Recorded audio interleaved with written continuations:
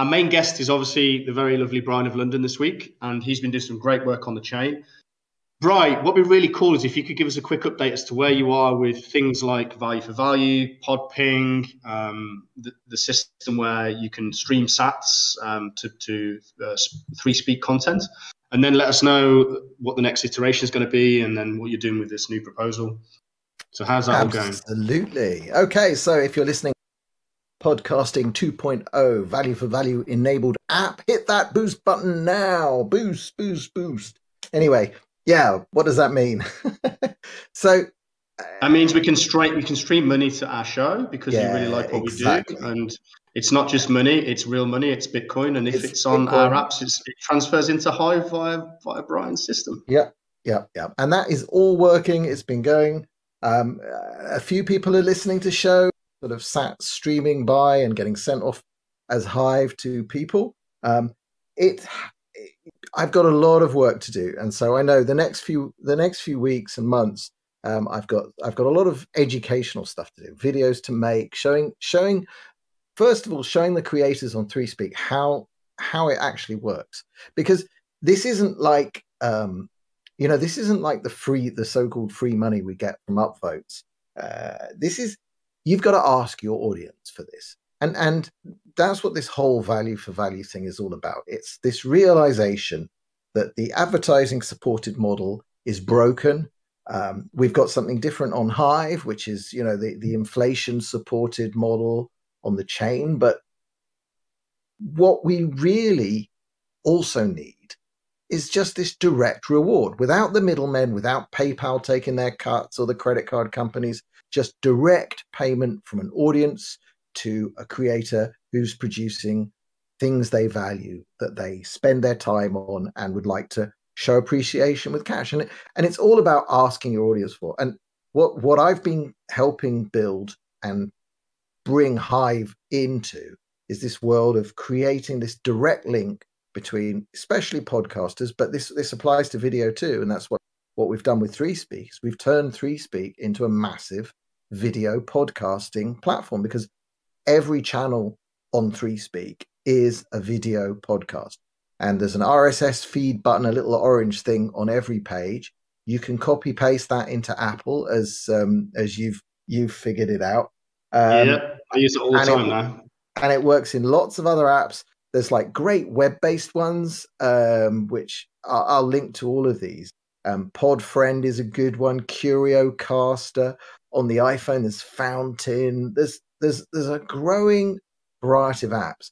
And it'd be really cool, Brian. It'd be really cool if you could put those links in the description or in the Hack and Be, please. So we've got a good record of those podcasting platforms that are involved in this. I will, because those are the platforms through which you can use value for value streaming payments, right?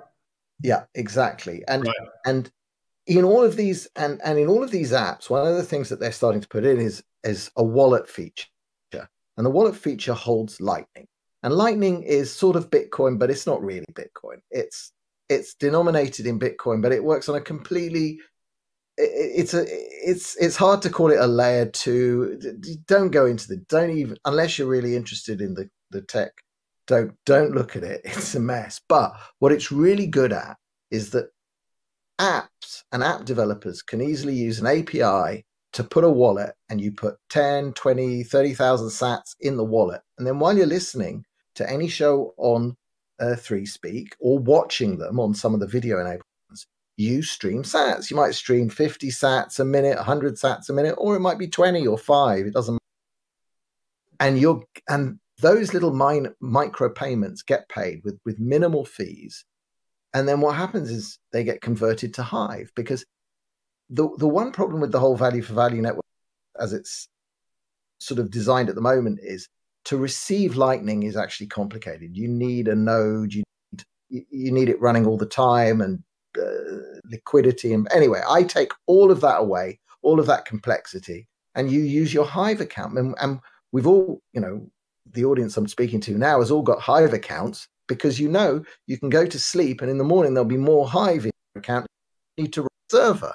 Sort of back to what Moxie Marlinspike was talking about is that people don't want to run servers. They want it done for them. But Hive is that trustless way to receive money. Anyway, so That is Your Hive account effectively is a Lightning node that you don't have to have any technical skills to run because it's run by the exactly. witnesses. You So, know, and this then is. So and then good. the Well, other bit, before you move on to the next bit, Dynamic Geeks in the room. Sorry, yeah, Dynamic Green TK. Sorry, my mistake. And he or she is asking about how to use this system and is interested in how the Lightning Network can be used. Can you direct? And also, Bill.Pragmarco, you did a great video a couple yeah. of months ago about how to use the system. Would you mind posting that in the room again if you can? Because I think it was a really cool video to show people how it works, and we can maybe include that in the description of the video as well. And Brian, maybe you can tell people how they can go, where they can go Well, to be able to donate Hive via Lightning Network to their favorite content creators on Hive.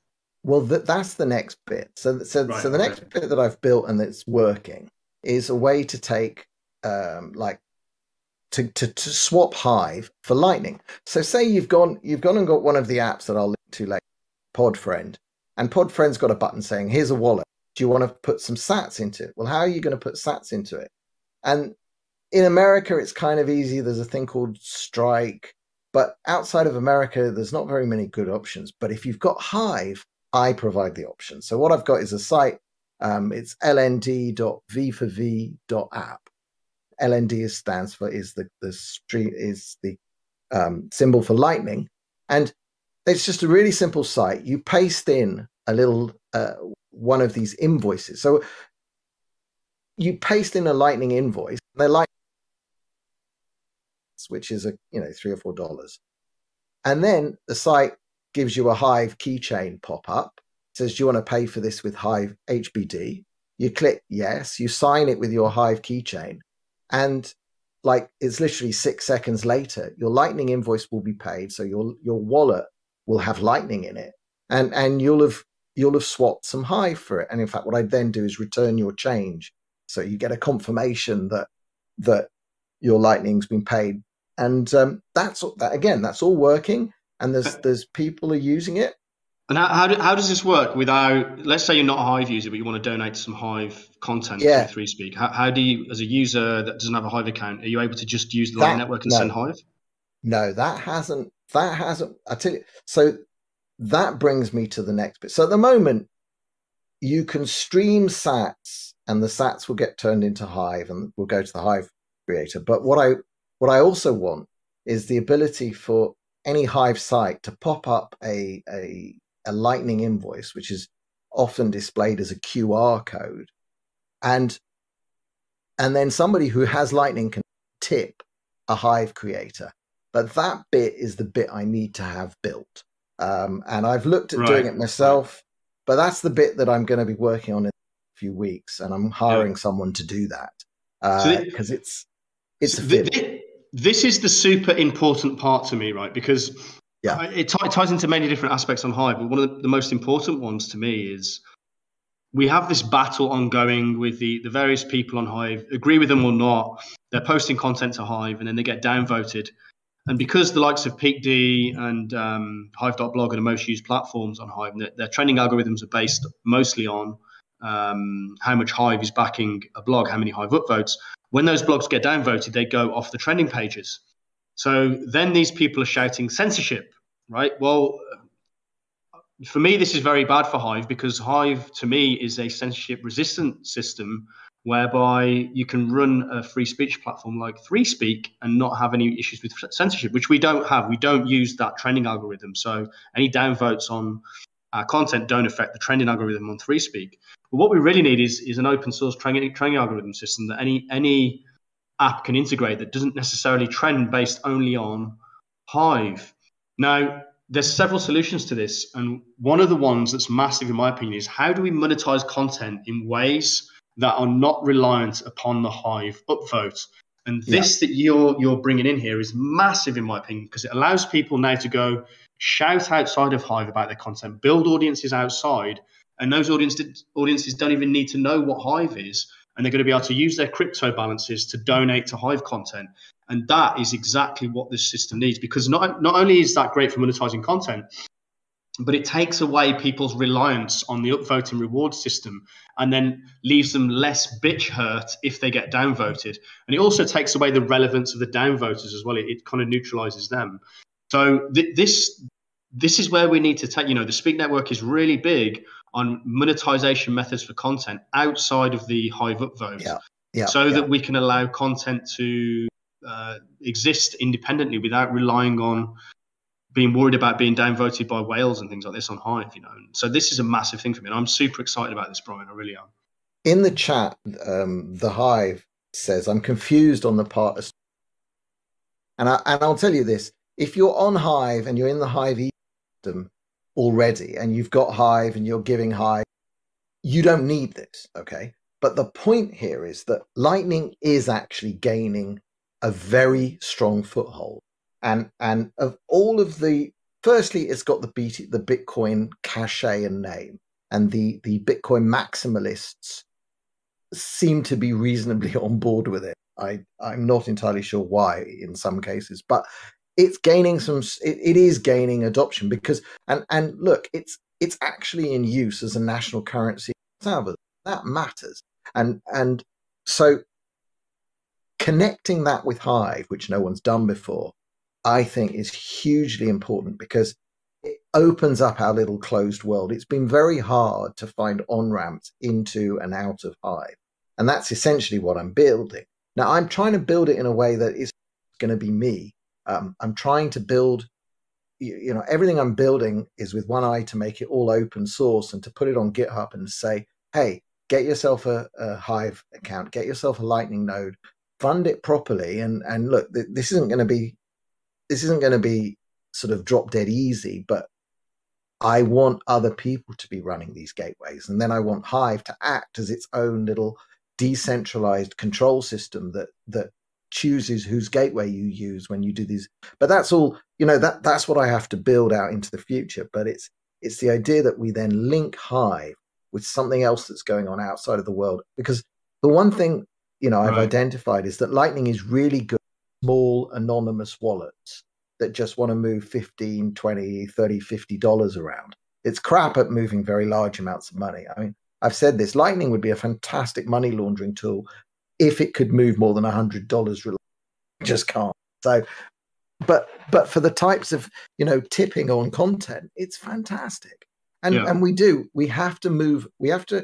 I know it's nice to get $400 on a post, but that's not the future of where this goes and where Hive goes. And you guys know it on Speak Network, that we've got to have these other monetization strategies to pay for just a things. Distribution method of the governance token. Layer 2 communities are where the rewards are going to be, and more payment gateways, more tipping options. The tipping economy is multi-billion. People do it very big. Paywalls, micropayments. Every minute you watch, you pay 1/10 of a cent.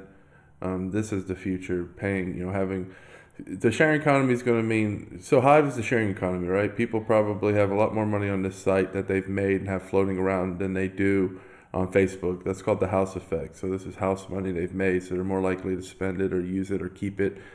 And so what that creates is an abundance economy. So if you're like, so if you tell somebody on Hive, oh, it's going to cost you like, half a penny or something to see this, and it'll just come right out of your Hive balance. They won't even feel it. It won't exist. So that's exactly what I feel. Yeah. When you set these recurring payments low enough, and it's like, I'm not making like some $130 a year commitment and it's going to be $15 a month, but I will gladly pay $15 a month, but not if I have to commit to it up front for a year. It's a very, very different mindset, and when I like rewarding the independent content creators that I listen to. I do. I feel I should. I've changed. My mindset has definitely changed, and I seek out content that is not advertising supported deliberately. Yeah, I mean, ultimately, obviously, people are raising the security concerns with Lightning, and those are valid. But if this thing's being used and it's being used for micropayments, and then we can be the first social media network to be able to scream out to the Bitcoin community and say, hey guys, you want to be able to tip in your own Lightning currency?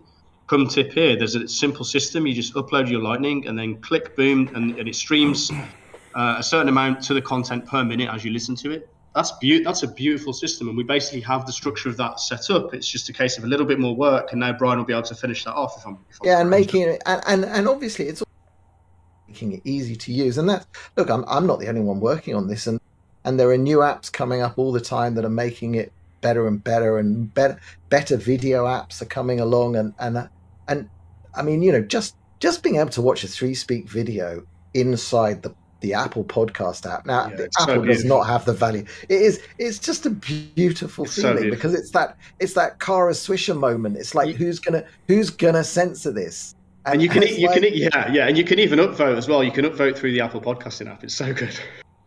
It feels so right. It feels so like cheeky, you know. That was so important to me. And I've got one more step, actually. I'm waiting on devs to. It's ridiculously hard to submit a podcast to Apple Podcasts. And the structure has to be just right, but it's almost there. When it is, then I'm going to make this video, and any 3Speak channel will be able to have an officially listed podcast on Apple, where you'll search for the name. That's what I'm working for. Yeah. So you won't even need to link the URL, or you'll just go into Apple Podcasts, search for "They Call Me Dan," and it will any pop 3Speak user. Any 3Speak user just pop any up, 3Speak user. So good if they set it up in a certain way. So that's coming. Oh, I'm just living this out. I've got to get. But I tell you, like I'm having. You have to have a 3,000 by 3,000 pixel cover image, and Hive.blog's image server won't serve images that large. So I'm waiting on Voltec to get the IPFS thing working, and so it's like, you know. Behind the scenes, I don't think people understand. This stuff is hard. It's hard to make it good, and it has to be made good. And you know, there's no alternatives, and it just takes a time.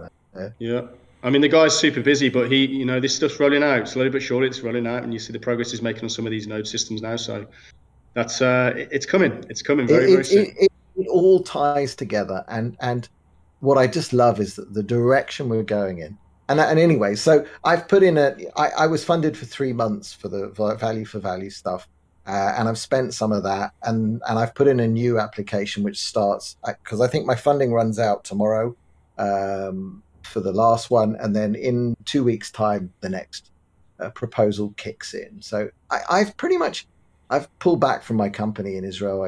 My brother-in-law does that, and while I'm waiting also for the Australian courts, it's pretty much my full-time job now. I'm a dev. I've become a dev. I love it.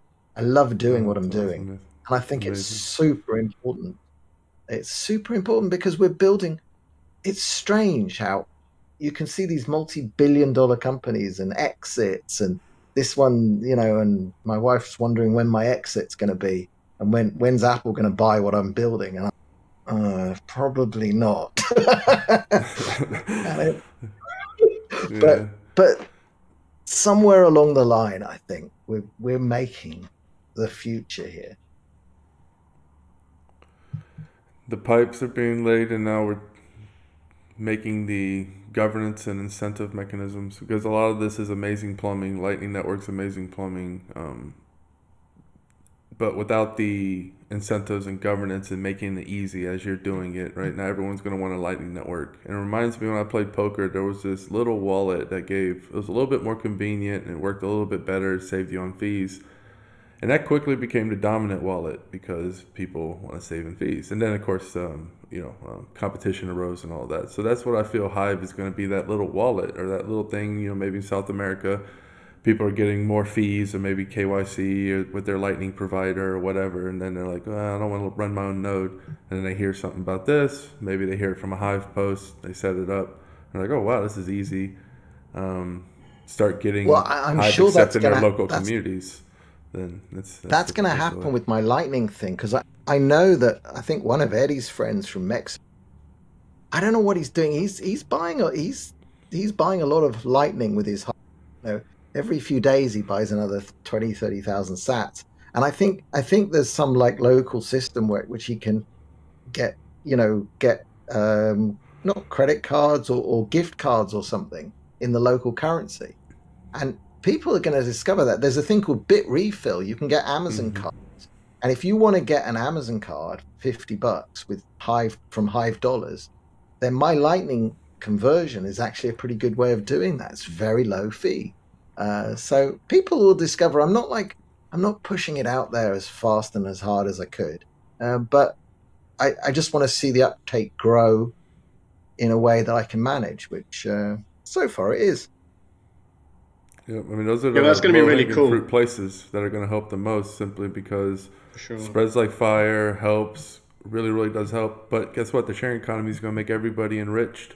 So it's like playing Trojan horses all over the world and helping these people get on a platform where they can benefit from the sharing economy, and then they're going to flourish, and their countries, more accepting, more flexible, are going to have to be recognized. It's a great thing. So that's why you're starting to see the focus on, all of these blockchains always talk about, oh, we got to help theirs, we got to go to Africa, we got to go here, that. And the reason they realize, this Web3 is going to unlock the ability for anyone to work anywhere and earn value, which wasn't possible before. And that means a lot of these places are going to start to thrive because they have amazing people and amazing cultures. And they're going to be able to express that artwork with NFTs and all these stories you're already hearing, changing people's lives. So that's where Hive is going to be everywhere, like the tentacles or the roots that are just entwined in everything you do, simply because it's convenience. It's better. That's that simple. I'm looking forward to the time where, and I'm convinced it's going to get to this fairly soon, where a lot of these content creators in these developing nations, that they're starting to make a little bit of Hive from their blogs. They're able to maybe some are able to maybe self-sustain, and then it's going to be a case of you're going to see content popping up where they use that monetization, convert it across to Lightning, buy local gift cards that they can then go spend in the local community, and you're going to see so much content popping. I mean, the viral probability of that after that can happen in a fairly easy way that they can make a video about, show their friends.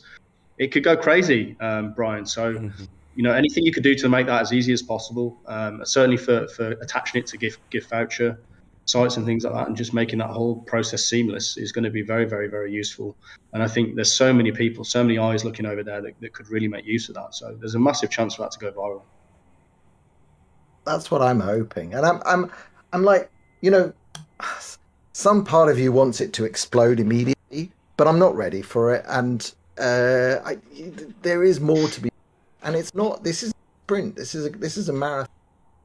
We're building something much, much bigger than any of us, I think, even realize at the moment. I mean, we're building. This is something that's really important. I'm not building a centralized service. I'm not building another bank. I'm building a protocol, a way to send small amounts of payment efficiently and convert them. It's a protocol, and I'll make the software open source. And this whole value for value system for podcasts, it's a protocol. It's just a set of anybody. In fact, any of the other cryptocurrencies, you could build an Ethereum client for this. The trouble is, each time you wanted to send 3 cents, you'd have to pay $75 in gas fees. So Ethereum's out the window. But this is where Hive shines. Lightning's pretty good, but Hive is even cheaper. But the combination of the two, and this, I keep coming back to this. Somebody said security on Lightning. Well, the best part of Lightning is if you're just using a wallet in an app that you listen to your podcasts on, and you put 20,000 sats in there, this is not your life savings. It's like, if you shouldn't be using any of this technology if sats in an eye, in the blink of an eye. It's $4. It's a coffee. It's not what Hive is not very good at temporary wallets. Lightning is fantastic at it. So that's why I see Hive. But at the same time, Hive's going to be really cool to monetize your content and have that $4 waiting in sats converted from the content that you use to monetize on Hive. Hive is great for receiving. It's great for the creators. Lightning is really good for the senders, for the listeners. They really match each other's capabilities because it's Lightning is ultra low fee, Hive is zero fee. Lightning's amazing technology for sure. All right, but what was the next thing you wanted to talk about? Well, just Podping is going along in the background, but it's about to get real. Podping is badass, and there's something coming very, very soon. In fact, my dev guy and I have, in fact, I've been actually hard in the code of Podping for the last 2 days. We're coming out with live notifications, which again, this stuff isn't end user. It's not front and center. It's not something that users of Hive will notice or know what it's going on, or even podcasters. But we're producing the next generation of cross-platform go live notification, because this does not exist. Just to let you know, yeah. Brian, I mean, the problem that this solves for everyone's understanding, and me certainly as a user of social media, I watch a lot of 3Speak content now via the Apple Podping app. Via the Podcast. Apple Podping app, right? Yeah. So I get a lot of notifications pop up every day now. Ding, ding, ding. Oh, there's a user that's posted, and it's all set so that it's only 3Speak people that I'm watching, right? So that's really cool. It means I get notified when 3Speak videos get uploaded, which is class, and they're my favorite 3Speak content creators. But this effectively would allow a separate system to completely bypass that notification system from Apple and tell me independently, or, you know, if 3Speak was to build it in, if 3Speak was running on my phone, then that would tell me. I assume that's the way you're going to build this so that other apps can implement it. And it's therefore a decentralized notification system that doesn't rely on any single company to tell people whether or not you've uploaded. Exactly. At the moment, what Podping does, and Apple don't use it. So Apple, the way Apple knows when a new episode dropped on a 3Speak show is that Apple have got a computer somewhere that checks every single show on 3Speak every 20 minutes and says, have you changed? Have you changed? Have you changed? It's a catastrophic system, but that's how podcasting has worked for 20 years. Podping, they could watch Podping and they would know, oh, this show has changed. I'll go fetch it. And it's instant, right? It's instant, I guess. It takes 3 seconds. What we're extending Podping to do is a going live notification, because at the moment, if you go live on Facebook, Facebook just tells people who have got the Facebook app. Same with YouTube, same with Twitter. Those notifications are solely within the walled garden of each of these apps. There doesn't exist a cross-platform way of saying I've gone live. So what Podping will become is the cross-platform way of saying I am going live. So when we start this show, you'll be able to say, okay, we're going live with Community Token Talk, and a link to where you can hear it. And that will go out on Podping, and suitable apps will come along that will be able to watch it, and they'll know which ones to subscribe for. They'll ignore the ones that they're interested in, and then they'll just be able to show them. And I'm sure someone will write the code to like steal notifications from Facebook and YouTube and Twitter and all of that stuff and put it out on Podping as well. And suddenly these walled gardens will lose control of this vertical thing they've had all this time. And I can't believe nobody's done it, except that when you try and do it without something like a global permissionless database, which is what we've got on Hive, when you try and do it without Hive, it's actually not. You wind up with servers everywhere, which is what you don't want. Whereas all you have to do is buy a little bit of Hive power and have the investment in some Hive power, and you can use Hive, and it carries these notifications perfect. And then of course when you're done with that system, with using that system, you can take your Hive out. It's not like you're losing any money. You didn't, and it didn't. Each transaction did not cost you money. You lost the opportunity cost of just having money invested in Hive, which, since I introduced everybody to Podping and Hive has gone from 20 cents to it's crashing now, but $1.27 still. It doesn't matter. The point is you don't lose money, and it doesn't cost money to transact. This thing is just brilliant.